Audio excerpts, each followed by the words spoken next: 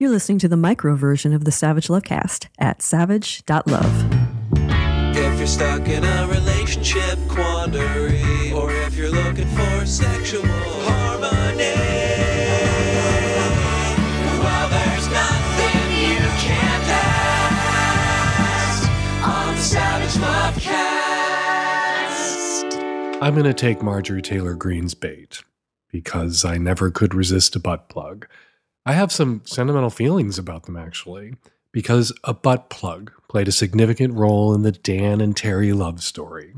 The first gift I ever got Terry, this horny young twink who loved getting fucked, the first gift I ever got him was a butt plug. And it didn't go over well. He was actually kind of appalled and more than a little annoyed. I guess it wasn't what he expected as a birthday gift from his brand new boyfriend of all of 6 weeks. And his annoyance may have had something to do with me putting that plug in a fancy box and wrapping it nicely and then letting him open it, sitting in a booth in the bar where we met, surrounded by his closest friends. You know, he was actually kind of pissed.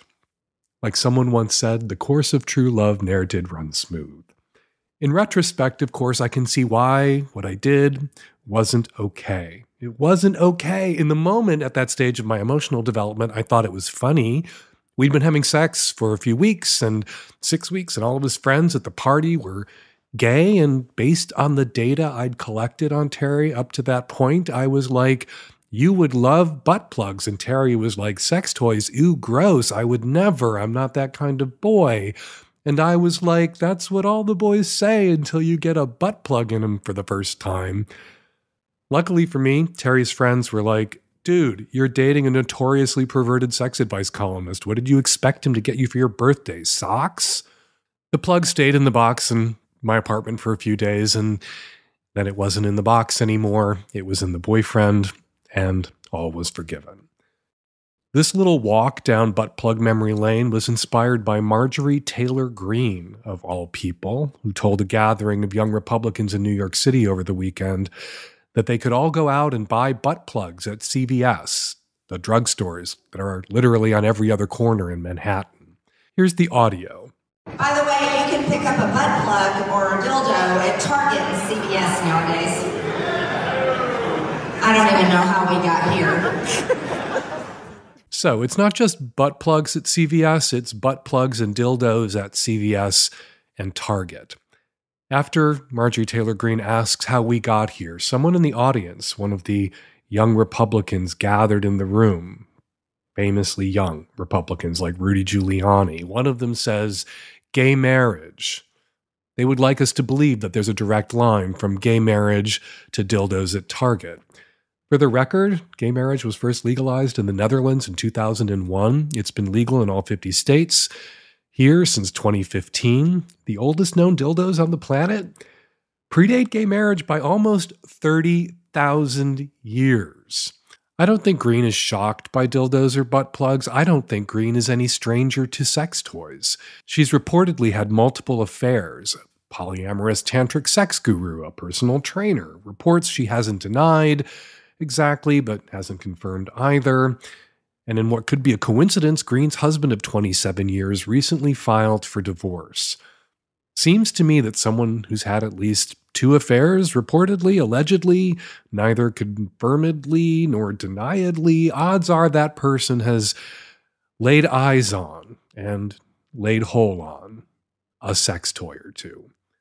That butt plug at the meeting of young Republicans in New York, it was strategically deployed. It was there to distract us from the other things that were said at that party, at that Don't Say Gala.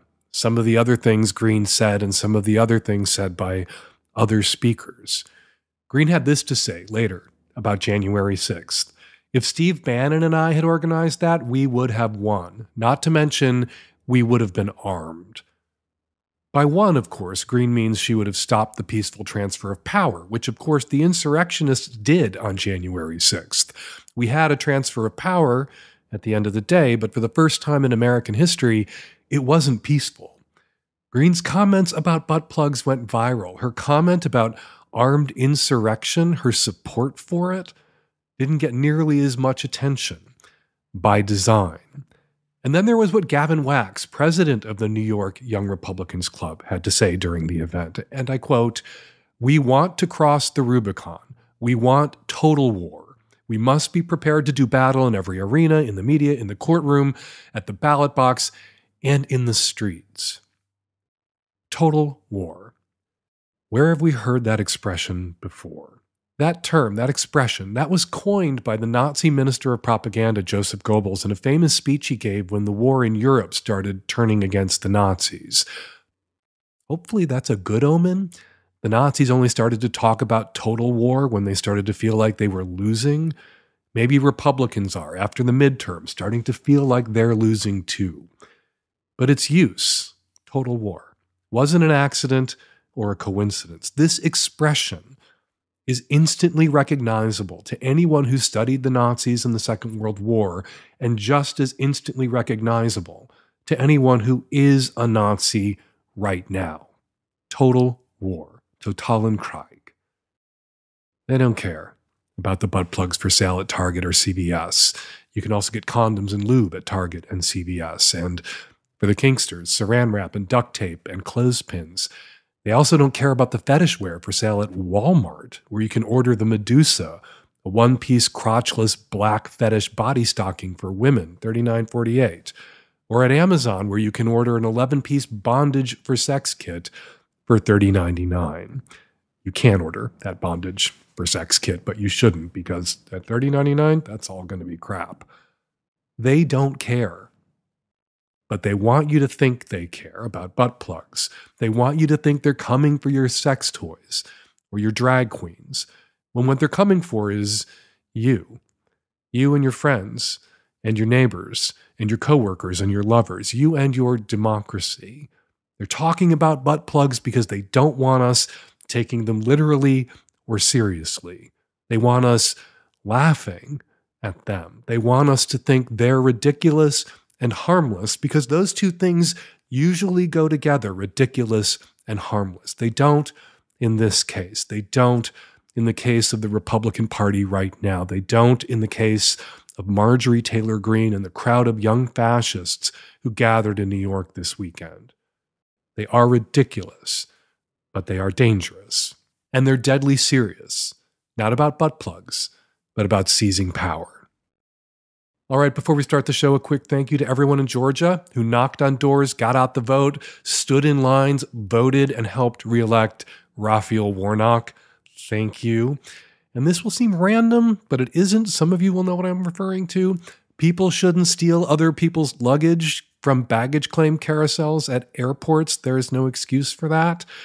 Oh, and the finale of White Lotus Season 2, if you haven't seen it, I don't want to spoil it, and I'm not going to spoil it. What I'm about to say is not a spoiler, but if you don't want to hear anything about the finale, skip ahead.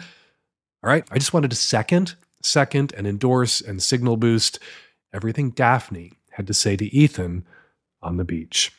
All right, coming up on the Micro Savage Lovecast, tons of listener Q, lots of host A, and on the Magnum Savage Lovecast that you can subscribe to at savage.love. Erika Moen returns with some sex toy recommendations for curvy girls. And together, Erika and I learn about a brand new miracle sex toy they're calling cock rings. Apparently, they're rings that go around your cock. Become a Magnum sub to hear the entire Savage Lovecast again at savage.love. This episode of the Savage Lovecast is brought to you by Foria. Foria crafts 100% all-natural sexual wellness products so you can experience deeper intimacy and transcendent moments of sexual pleasure solo or with your partner or partners. Get 20% off your first order by visiting foriawellness.com/savage. That's FORIA wellness.com/savage. This episode of the Savage Lovecast is brought to you by Dipsea. Dipsea is an app full of hundreds of short, sexy audio stories designed by women for women. Get an extended 30-day free trial when you go to dipseastories.com/savage. This episode is brought to you by Helix Sleep, the best mattress for your individualized comfort. Right now, my listeners get up to $200 off all mattress orders at helixsleep.com/savage. Hi, Dan. Gay guy, mid-30s here, calling from San Francisco. I'm curious to know your take on this situation, on whether or not I ghosted someone or not. So I guess the story is I had met someone on like a phone line. We had this really fun, flirty exchange going on for about a week, but there were some things that felt like a little red flaggish and were just not really sitting right with me. And so I was going to call him and say, hey, like, I don't think we should stay in touch anymore, and I think you deserve better than I can presently offer. Also because I'm in the kind of a complicated situation, just trying to reconcile some things just in my life and relationships with other people in general. I went to call him, went to voicemail, but the voicemail was full. So I then just sent a text message saying like, hey, I think you're a nice guy, but I can't give you everything you're looking for, so I don't think we should really stay in touch, and maybe you should consider looking elsewhere.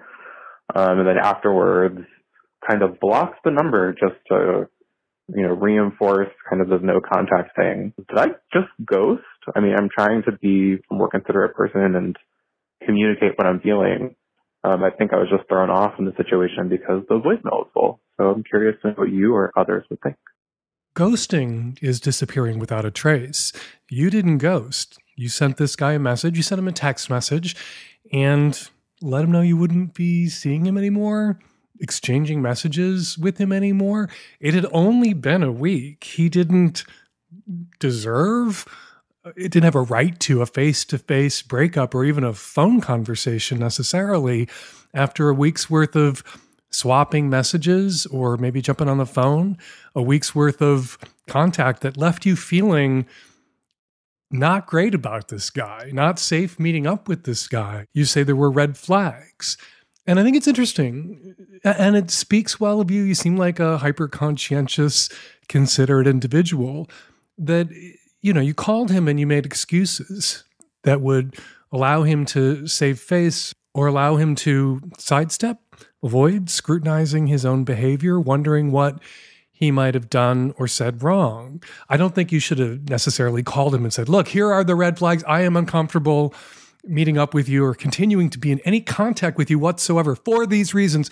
I think you just could have said, hey, not feeling it, moving on, goodbye, and then blocked him. But instead, you did this thing that so many of us do, where you told him that he deserves better than you. Not you were worried or freaked out by him, but he deserves better than you, someone who's a better fit for him than you could be. I guess that's someone who's colorblind, who can't tell what color those flags are. And then you said you already have a lot of people in your life and you're juggling a lot of relationships and you just essentially don't have the emotional bandwidth that being in a relationship with him would require, which just brings us back to he deserves someone better, more emotionally available than you are at this moment. And, those are the little white lies we tell when we break something off with somebody. And I think all of us need to set those aside, not give those little white lies the benefit of the doubt, and scrutinize our own behavior in the result of a breakup. And maybe check in with friends, maybe friends we'd been confiding in along the way, to see if we weren't doing something wrong, to see if we ourselves weren't waving red flags around over our heads or doing things that may not have been red flags for an abuser, but may have been, the kind of behaviors that people watch out for because they're so strongly correlated or associated with abusers. So, that was just me giving a little speech. Suffice to say, caller, you did everything right. And by no one's definition does a voicemail or a voicemail attempt in good faith and then a text message equal ghosting. Ghosting is disappearing mid-conversation. Ghosting is making plans and then not showing up and not responding to any text messages about why you didn't show up. That kind of disappearing act is what people are referring to when they talk about ghosting. What you did, you didn't disappear. You let him know you wouldn't be seeing him anymore or texting with him anymore. And then you drove that point home by blocking him. You didn't ghost. You did, in fact, almost everything right. Hi, Dan. I am a woman living in the Pacific Northwest in my late 30s. I'm married for just over a year. And this question today it's more of a concern that relating to my husband and how he has recently started drinking a lot more. For context, I wanted to let you know that over the past few years, my sisters and I have watched our father slowly sink into very tragic alcoholism after it got really bad after our mom died in 2019. But he's been hospitalized for pancreatitis. He's tried to hide it from us. He's been through a lot, and my husband has been aware of this our entire relationship. In the past 2 months, he has gotten absolutely trashed on multiple occasions, usually alone in our basement, and he will try to hide it from me. He'll come upstairs and be slurring his words, and his eyes are half closed, and he's really droopy and clingy, and I've confronted him. I'm like, you're trashed right now. And he has dismissed it, denied it, laughed it off, been like super gaslighting me. Just like, no, I'm not. I had a drink, whatever. But now I'm pregnant. I'm 12 weeks pregnant, and we're going to have a child. And I have expressed to him that I will not raise a child in a home with an alcoholic or even someone with just a drinking problem. Before I was pregnant, drank occasionally, socially. I like wine and cider, but now I'm afraid to even have anything in the house. I had a couple bottles of wine recently for a girls' night where, the non-pregnant people were to drink, and he, as soon as everyone left, by the next day, he had drained everything. He's got bottles and cans in the basement, and I can see it. If he's hiding it, he's not hiding it very well, but the beer never hits our fridge. He must have it in the garage, or he just buys it and keeps it in his car, which I think is a red flag. I think that is definitely indicative of a problem, and it's behavior that I've seen before and feel very triggered by. I want to talk to him about this. I want to have a serious coming to Jesus. And I also want to know where I can draw the line. How far is too far? Like, I don't want to just abruptly end our marriage without giving him a chance. But at the same time, I've brought it up before and he's dismissed it. And then these events are happening more frequently. And now we're having a baby. Any advice is welcome. I really don't want to divorce my husband over this, but I cannot live with an alcoholic again. Move out now. Moving out with the help of your sisters at 12, 13, 14 weeks pregnant is going to be a lot easier than moving out logistically, physically, emotionally, easier than trying to move out when you've got a 3 or 4 month old. This is only going to get worse. You talk about how these events, your husband getting shit-faced drunk, those events are coming more and more frequently. And then you say, and now we're pregnant, as if these are, it's an inconvenient coincidence. I don't think it's a coincidence at all. I don't know how long you've known your husband. You say you've only been married for a year.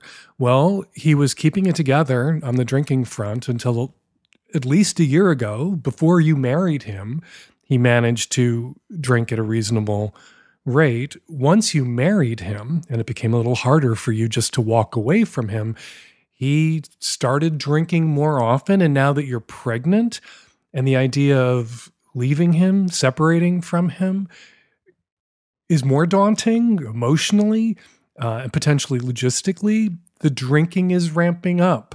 It is only going to get worse when you are dependent on your husband, really, for childcare. When you start that relay race that is parenting an infant with your husband, he's going to know that he has even more leverage and control over you then, that you will be even more dependent on him then. Seems to me that even if you do end up salvaging a relationship here, even if you do wind up getting your husband to a place where he is sober, you're not going to get there if you don't use the leverage that you have right now. If you don't press the button that you can press right now, which is moving the fuck out so he understands in his bones that you are not hostage to him because you are pregnant or because you are married to him. You know, giving your husband the benefit of a very grave doubt, maybe he's subconsciously manipulated you into this spot. Some alcoholics consciously manipulate people into these spots. Maybe it was subconscious, and you're going to have to do something big that breaks through his denial and that gets him onto a therapist's couch, gets him into AA, gets him into rehab, one or all of the above. And it seems to me you have a nuclear option. And I really think only a nuclear option, this nuclear option, you moving out right now, is going to get through to him. It's going to take that kind of blast. And I'm really sorry you're going through this, and it sucks. And I'm glad your sisters are there to help. This episode of the Savage Lovecast is brought to you by Euphoria, makers of products for amazing sex, the kind of sex you want to have. Products including arousal oil, clean lube, bath salts, and suppositories. People are literally saying things like this about Euphoria's products. This is a quote. I had a 3-minute orgasm and then a 5-minute orgasm and felt like I was surfing in a perpetual wave pool of pleasure. And another quote, we use Awaken, and when she gets on top, we both come so hard that we see sounds and hear colors. And it doesn't hurt when GQ calls you the best sex product of the year, and Shape says you are the best invention since the vibrator. Now, this is a little personal, but Terry and I tried the suppository, and leave it to Euphoria to make suppositories sexy. They did it. I'm not sure what they put in there. I know there's CBD at least, but they have some serious love potion energy. So yeah, you have my permission to try this. I fully endorse you to go ahead and treat yourself to more, deeper, fuller pleasure wherever you can find it as often as possible. And you can start with a bottle of Euphoria. Euphoria is offering a special deal for our listeners. Get 20% off your first order by visiting www.euforiawellness.com/savage or use the code SAVAGE at checkout. That's FORIA wellness.com/savage for 20% off your first order. I recommend trying their Awaken Arousal Oil and Sex Oil. You'll thank me later. Hi, Dan. This is a late 30s cis woman calling from Canada. I have 3 young kids with my spouse, and we have been poly for about 7 years. I'm calling you to talk about my partner. At the end of October, my partner of 5 years and I put our relationship on pause.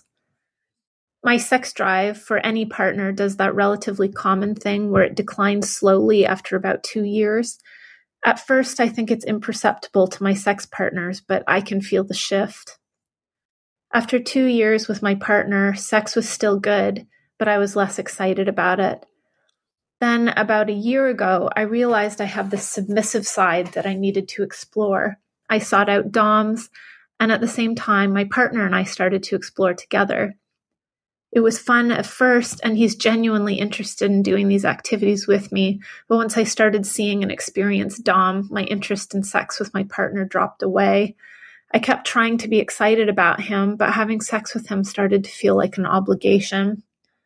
But I kept trying, including we checked out together and got memberships at a local kink space, though we didn't go to an event after that. I'm still working through some shame that I feel about what I want in the kink world, and communicating with my partner about it has been a challenge. It's been so much easier to talk with someone like a Dom who's just as excited, but on the other side of what I'd really like to do than with my partner, even though we have a good, trusting relationship. The end came when we, trying to have sexual adventures together, attended our first sex party. I wasn't interested in having sex, but it was clear my partner wanted to, so I went for it. I ended up in a ball of tears on a bed in front of strangers. It was awful and felt like the death knell for our relationship.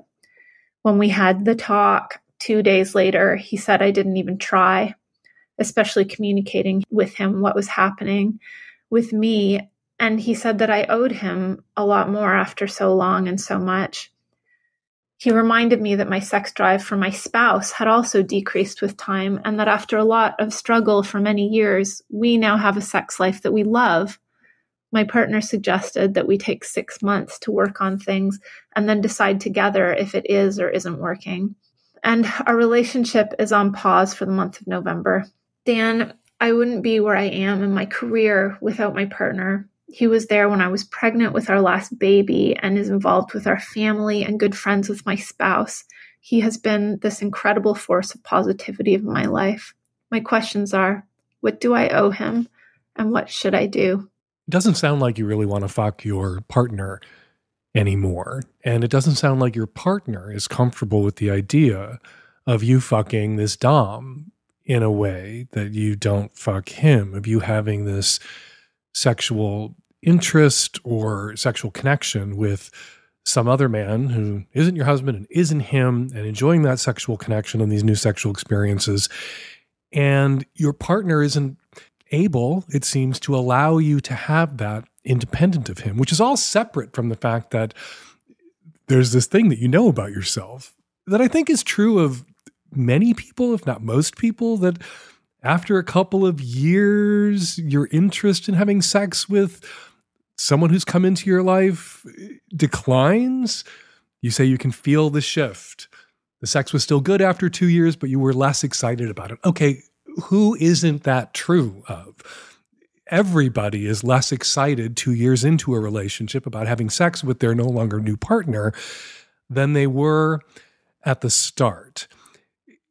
But you shouldn't go through the motions, endlessly forcing yourself to fuck somebody just to keep them in your life, although I guess I've described a lot of the fucking that goes on in a lot of monogamous marriages when I describe it like that. But if going through the motions, fucking somebody who isn't your husband, who's your secondary partner, your other partner, and fucking them in ways that they know you're fucking somebody else who's also come into your life, leaves you sobbing in a heap on the floor of a sex club in front of other people, you should probably stop fucking that person. What do you owe your partner? You owe him the truth. It may be that you're still able to fuck your husband, still interested in fucking your husband, and that took some work. It doesn't follow that you owe your partner that same effort. It also doesn't follow that you would necessarily be interested in making that same effort with or for your partner. So it's not a trump card that he can play, that he can point to your marriage and the fact that you still have a sexual relationship with your husband, and you're somehow then obligated to make that sexual effort with him or for him, especially if you know it's not going to work. If the reason your relationship is open, if the reason you're poly is to some extent to seek sexual fulfillment elsewhere or supplemental sexual fulfillment elsewhere, if the sexual connection runs its course with a secondary or tertiary partner, you can end it. Poly doesn't mean you endlessly add people to your collection of loves and you can never show anyone the door. Poly doesn't mean you can never break up with someone. Poly also doesn't mean that it isn't sometimes in the best interest of the person that you're breaking up with for you to break up with them, even if at the moment it is not what that person wants. If you know that this would be wasted effort, if you know that you're not interested in having sex with your partner anymore, and probably never will be again, make that break permanent. That's what you should do, not just for yourself, but for him too. Stop wasting his time if it's not going to work anymore. And maybe you can keep him in your life as a friend and an intimate, and you say he's woven into your family. Just because your romantic relationship ends doesn't mean necessarily that that friendship has to end, or he has to be woven out of your family life. But ultimately, that's a decision that, once you've dumped him, that he gets to make for himself, whether he wants to stay in your life under these new conditions. And I keep thinking about those two magic words, informed consent. If this is something that you know about yourself, this information that you have about yourself, this insight into your character, your erotic imagination, your libido and how it works, in that after 2 years, you've really lost interest in someone else, stop entering into open-ended commitments with people who aren't your husband. When you meet somebody else, the new dom in your life, for instance, make it clear to them that you have an ongoing primary relationship. You are married, and your other relationships, not going to be long-term, going to be short-term, but they can be successful short-term relationships that you can have a great year or two with somebody else. And then that person that you're tossing that out on the table in front of, they can make an informed decision about whether that would be all right with them, whether a year or two with you is something that they would want. And if something with a sunset clause isn't what they would want, they can choose to go date and fuck somebody else. This is Nancy, and you know that I'm a very important and very busy podcast producer, but I can't work all the time. That's where Dipsea comes in. Dipsea is your place to escape and enjoy. Dipsea is an app full of hundreds of short, sexy audio stories designed by women for women. It's a great way to give yourself a little erotic charge whenever you need it. Here, I'm going to read a few descriptions of the stories you could listen to. When Tara moves back to New York, it doesn't feel like home anymore. But when her neighbor Jackson starts bringing her to his favorite Brooklyn spots, she starts to fall in love with him and the city again. In a story called Lecture Me, in the days leading up to her presentation at Cambridge, Jane is hard at work practicing her delivery and won't let anything distract her. But when James shows up to support her, she finds it nearly impossible to focus. There's a ton of variety, it's inclusive, and will surely open your mind. Dipsea has stories for straight and queer listeners, and 56% of the stories are voice acted by people of color. And let me tell you, the voice actors are totally amazing. New content's released every week, so in between listening to your favorite stories again and again, you can always find something new to explore. They also have soothing sleep stories, wellness sessions, and sexy stories that you can read with your eyeballs.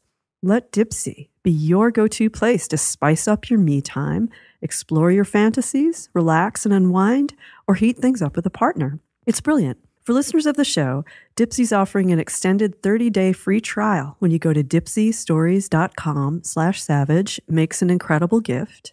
That's 30 days of full access for free when you go to dipseastories.com/savage. dipseastories.com/savage. Go now. Dan, I'm 34. I'm married for 10 years to a man, and I have a stupid problem. Okay, we've been married for 10 years. I think we're both pretty GGD. And recently he has expressed an interest in more ass play. That's cool. I mean, I'm down. Specifically, he wants to eat my ass. That's cool. I mean, it doesn't, like, the idea of it doesn't do a whole lot for me, but he's into it. Cool.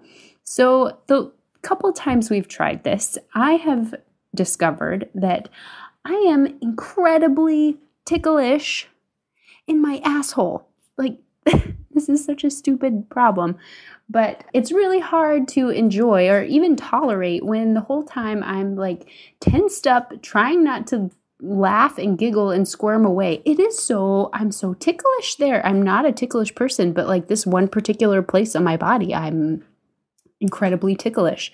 Is there, oh my God, this problem is so stupid. Is there any way to overcome this or like work around this?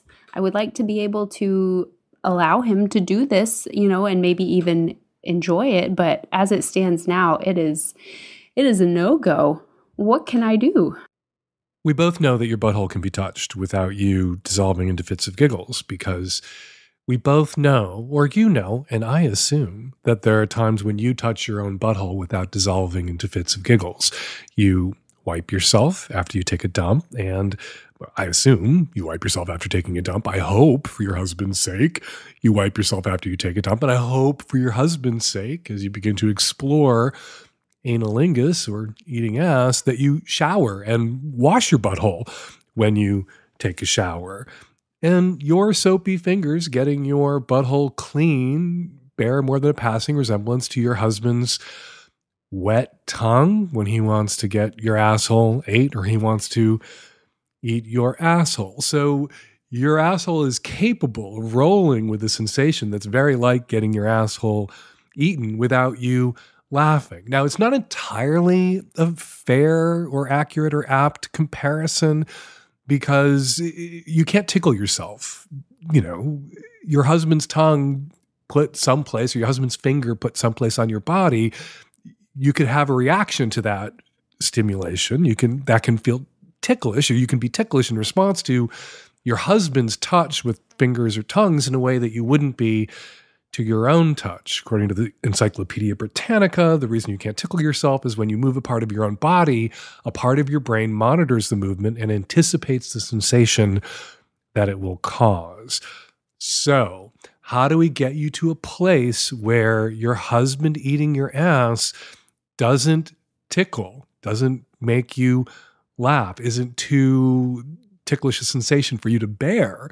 Well, I think building off this information that we've gleaned from the Encyclopedia Britannica, you have to get to a place where you're anticipating the sensations that your husband's tongue might cause, at least at first, until you acclimate to this new sensation. And so what I would recommend is, rather than your husband eating your ass with his face, you eat his face with your ass.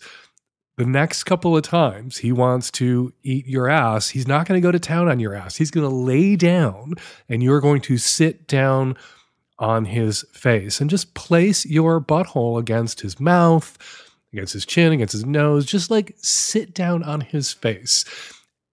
Don't have him then stick his wriggling tongue out. That's definitely going to make you laugh. That's definitely going to feel ticklish for you. Just rest there on his face and then get off his face and have him stick his tongue out and then sit back down on that tongue without him moving it or wriggling it around.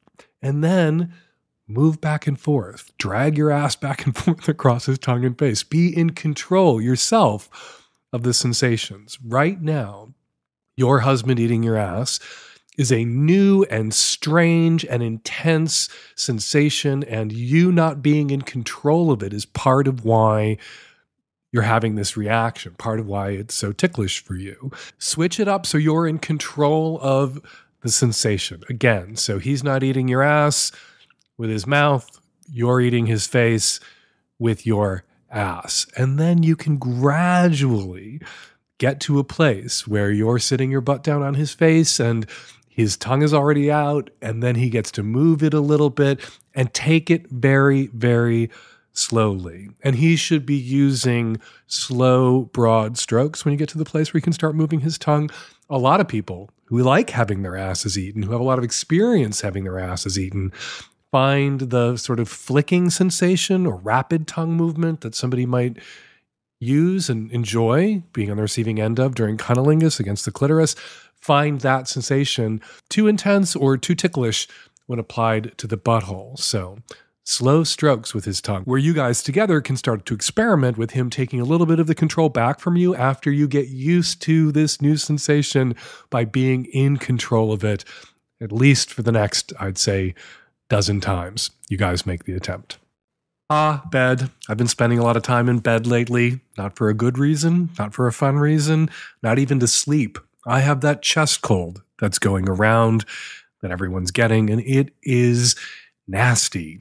And when you're in bed all day because you're sick and awake all night because you're coughing, it is a comfort, literally and figuratively, to have a Helix Sleep mattress. Helix Sleep is a premium mattress brand that provides tailored mattresses based on your unique sleep preferences. The Helix lineup offers 14 unique mattresses, including a collection of luxury models, a mattress for big and tall sleepers, and even a mattress made just for kids. Everyone sleeps differently. That's why Helix has several different mattress models to choose from, each designed for specific sleep positions and feel preferences. I took the Helix sleep quiz with Terry, and we were matched with a Midnight Luxe mattress because I wanted something that had medium firmness, and Terry and I both tend to move around a lot at night, sometimes even when we're asleep. I don't even want to remember our old mattress. Good riddance to that old mattress. Not only is our new mattress, our Helix mattress, the best we've ever slept on, but the setup was fast and easy. Helix mattresses are delivered in a box straight to your door for free. Plus, Helix mattresses are American-made and come with a 10 or 15-year warranty, depending on the model. And you get to try it out for 100 nights risk-free. If you don't love it, I know you will, but if you don't, just hypothetically, if you don't, Helix will pick it up for you and give you a full refund. Helix is offering up to $200 off all mattress orders and 2 free pillows for our listeners. Go to helixsleep.com/savage. With Helix, better sleep starts now. Let them know the Lovecast sent you. Go to helixsleep.com/savage. Hi, Dan. I'm an ex-stripper and sex worker living in Canada. I now find myself in a totally different job that has nothing to do with sex or me being naked.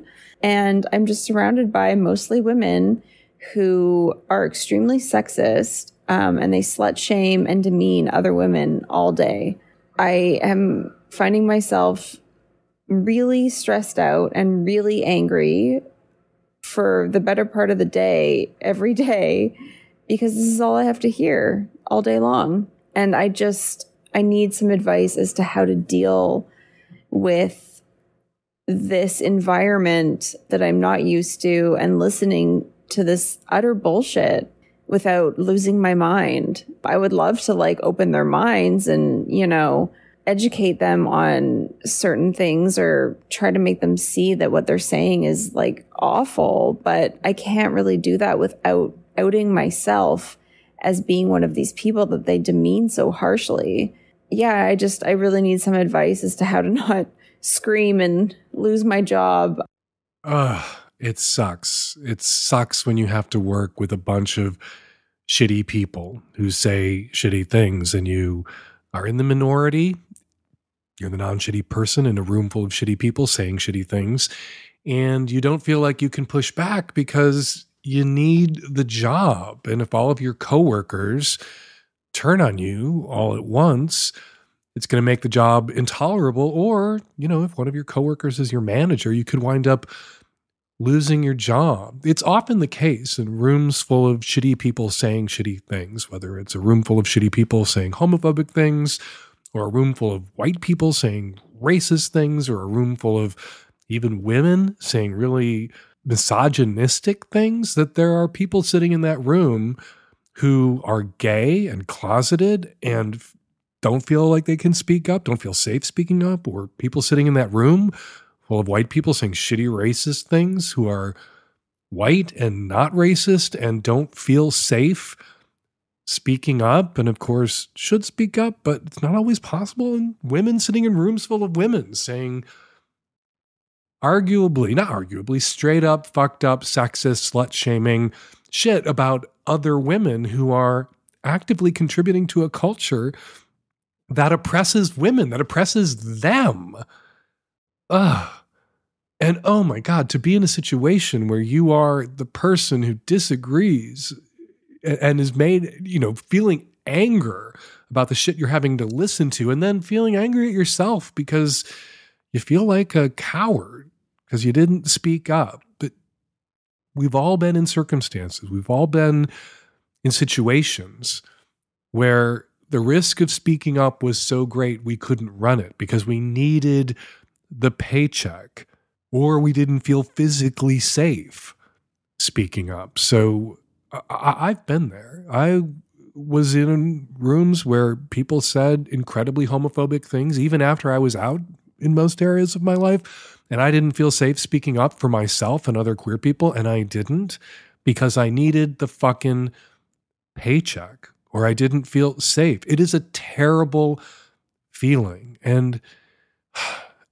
you salve that wound by committing to speaking up and defending yourself and defending others, defending other groups of people who may be slagged off in similar ways whenever you can, and speaking up loudly in a way to compensate or overcompensate for those times when, because you needed the paycheck or you didn't feel safe, you weren't able to speak up. So what do?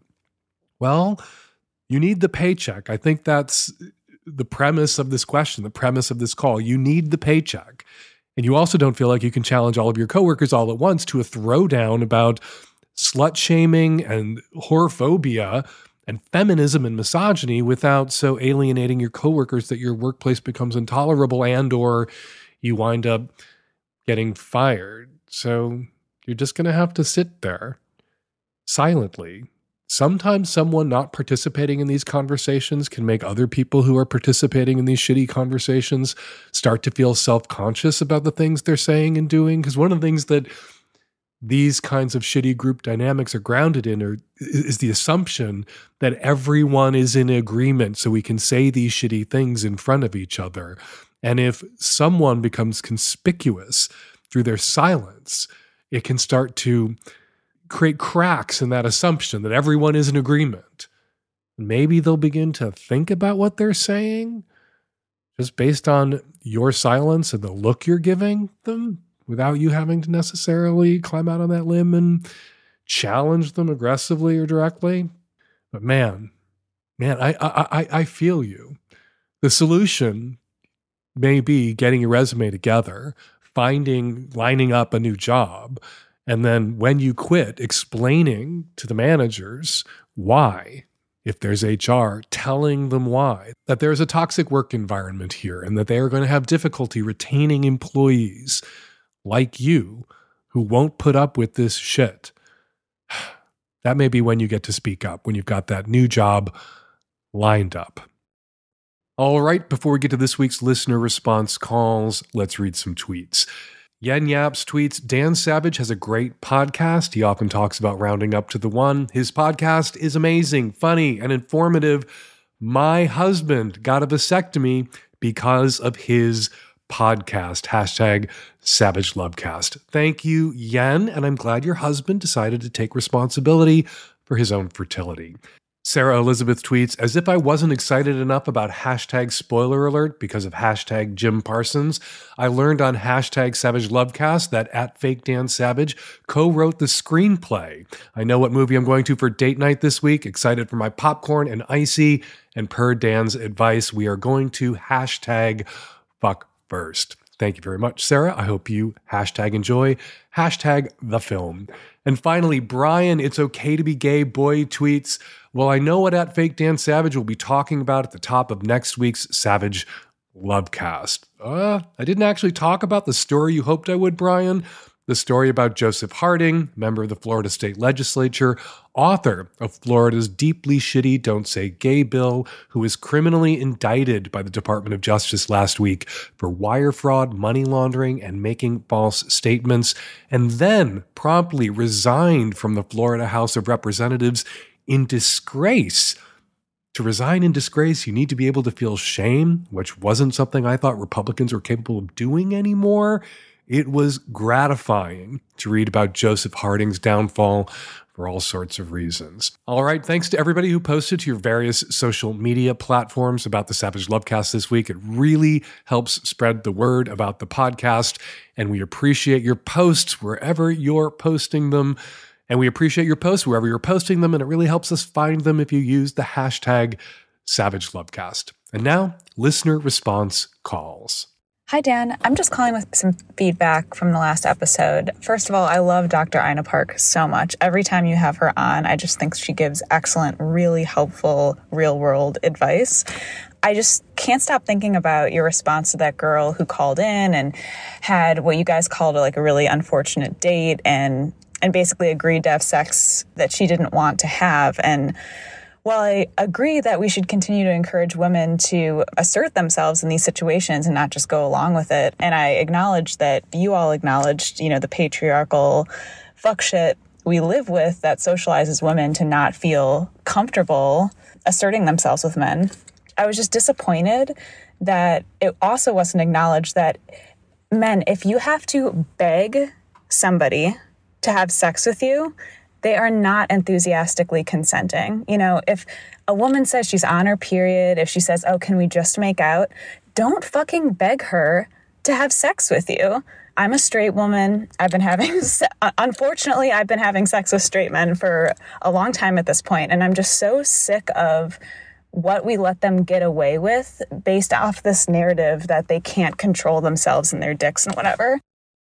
Hi, this is a listener response call for the man in episode 841 trying to win back 2 of his kids. Dan, I love what you had to say.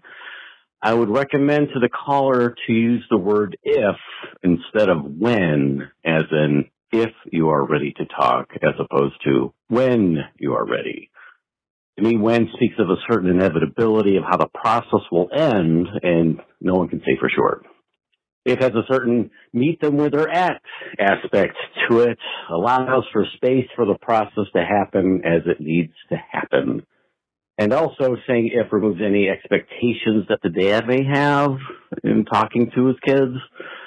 Let the process happen as it needs to, be in the moment, don't force it.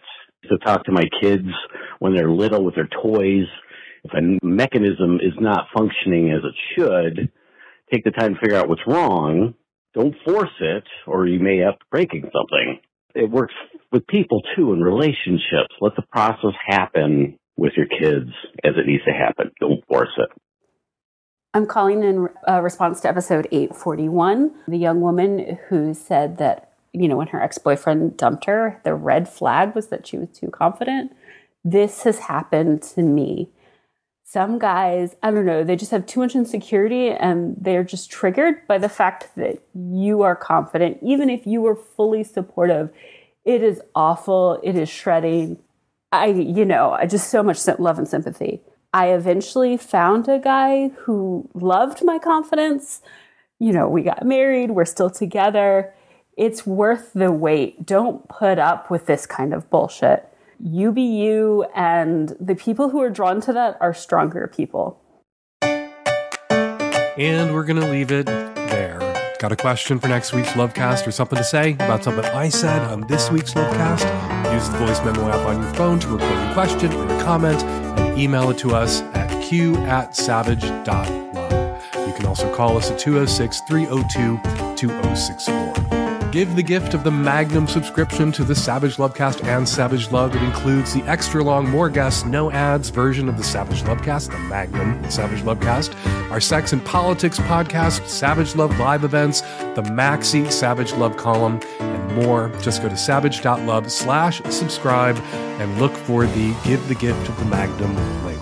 Hey, Hump fans, from now until the end of the year, you can grab special early bird tickets for Hump's spring tour. That's a 20% discount off all tickets to any of the 23 cities Hump is coming to between February and May of next year. Go to humpfilmfest.com to grab those early bird discounted tickets now. Sale ends December 31st. Be sure to check out this week's Savage Love, where I have some advice for a single mom whose son wants her to go halvesies on a sex worker for his 19th birthday. Find my column again at savage.love/savagelove. You can still follow me on Twitter for now at FakeDanSavage, and you can follow me starting now at post.news, also at FakeDanSavage. And follow Erika Moen on Twitter at Erika Moen. The Savage Lovecast is produced every week by Nancy Hartunian, who is smart enough never to get on Twitter in the first place. And me and Nancy and the tech-savvy at-risk youth will all be back at you next week with another installment of the Savage Lovecast. Thank you so much for downloading.